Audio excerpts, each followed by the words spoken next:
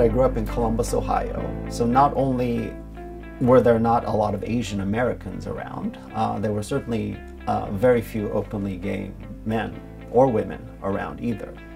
In my high school, for example, I was the only openly gay person there, and there were 4 Asian Americans out of a class of 1,200.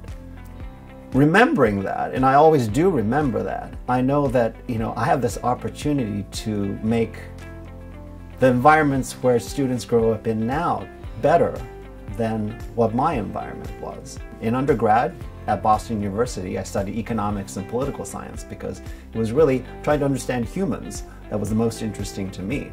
The people that I met at ACT UP when I was just starting undergrad at Boston University were really my inspirations.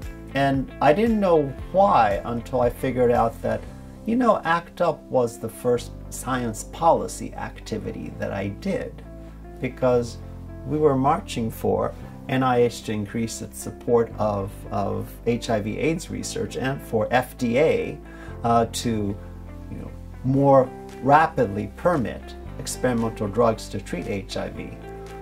I didn't know at the time, but that was science policy, and I was inspired by all these activists in Boston around me. I loved being in the White House during those years because I like to tell students, I entered the White House, I was already married by then, but when I entered the federal government, my employer and my federal government didn't recognize my marriage. I mean, to them, my husband was a roommate or something.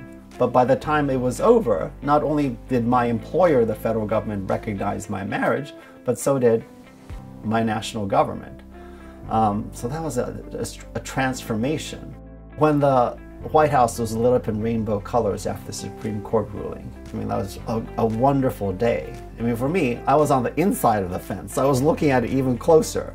I got to meet some of my scientific heroes in the White House.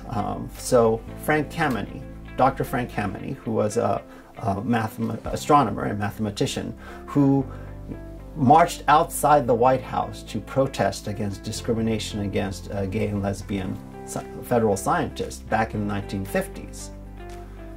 50 years later, I was able to meet him on the inside of the White House and say thank you for what you've done for scientists and engineers, and LGBT scientists and engineers as well. So moments like that, I really treasure. And we all need to, remember that progress happens. Often it takes decades. It can take, 5 decades between when Frank Kameny marches in front of the White House to when the federal government recognizes, same-sex marriages. But, as scientists and engineers, we should know that, because we know that our research projects, and certainly the impacts of our research projects, can take decades and decades. So we have to be persistent, but also patient.